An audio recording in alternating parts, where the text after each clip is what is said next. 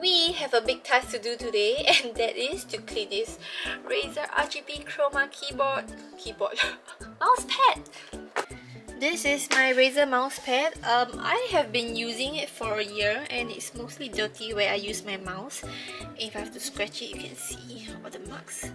And I have today detergent, a sponge, and just some water. I'm just gonna wing it, so this is... I have no idea how much to put in, but okay. And put this in.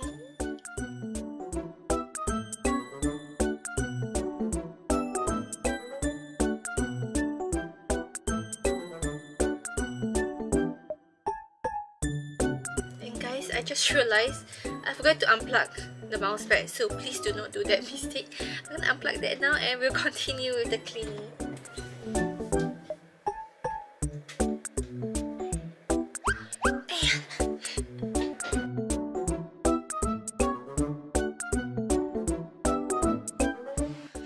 Try to avoid the corners so as not to ruin the stitchings, but I try to go soft.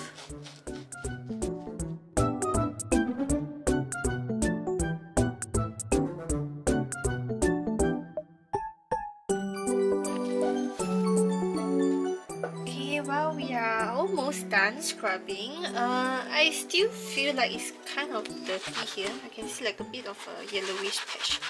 So I will try to wipe this down a little more.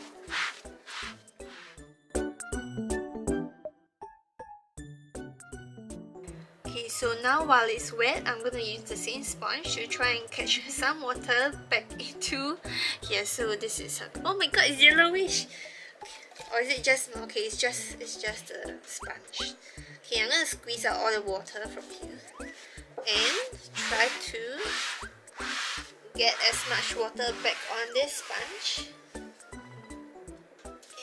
After the first scrub, I can still see like there's a little bit of a yellowish tinge around the sides, and there's a stubborn mole. I think you can see it's right here. So I decided that I'm gonna try using alcohol spray. I don't know if this would work or not, or whether I'm supposed to use it or not, but I'm just gonna wing it and we'll see.